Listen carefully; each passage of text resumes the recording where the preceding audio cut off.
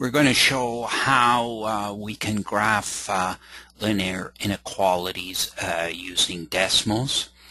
And we're going to start with the equation on the problem on page 38, number 4, y greater than minus 4/3 x plus 4. And what we're doing here is, let's take a look at the screen. First of all, we put the equation in, and you can see the dotted line, which means that the line itself is not included in the answer. So it's shaded on this side here. This blue side is the shaded side. That's where the inequality holds true. And the line itself, because it's dotted, is not included in that. So what is in box 2, 3, and 4 is just simply we set up a test point 6, 0, and we put that right in here. We can use the slider to change the values of the test point. So here you see the point here, it's shown here, whereas this is a line down here.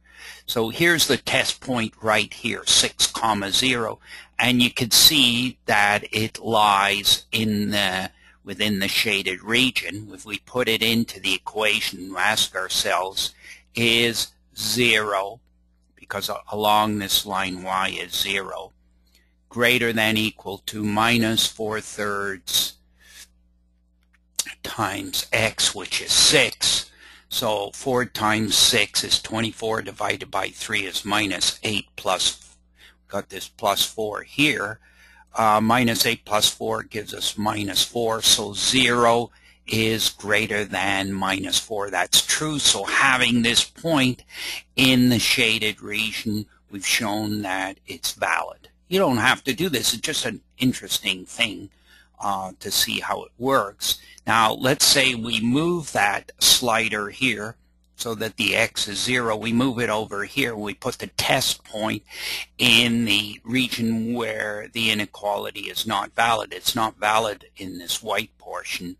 So the graph, so if we check it out and put it into the equation, put a 0 into the y value and 0 into the x value in the equation, we ask ourselves 0 greater than 0 plus 4.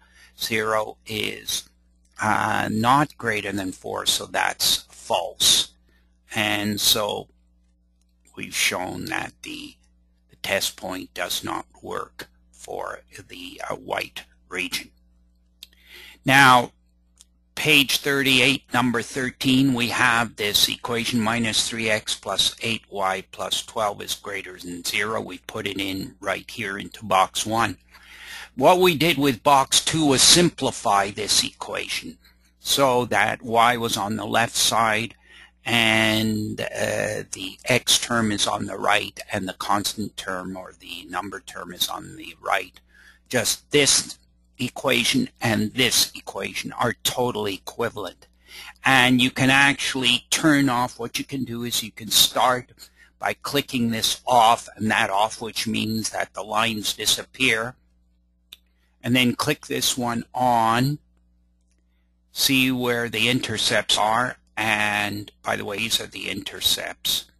So we can just click on those and see where they are. That's an additional feature. Didn't mention that up here. Same kind of thing. We've got the intercept. We can just click on these points. Use projection mode and click on the points and the intercepts. The x and y intercept. This is obviously the y intercept and this is the x intercept. Same thing down here. And so whether you type this in or you type that in, you should get the same equation. And one is a simplification of the other. And that's all just to show that. But the beauty of Desmos is that you don't have to do that. You can just put this one right in here and you'll get this over here. And again, this is a dotted line. So any point on a dotted line is not valid. There's no equals right here.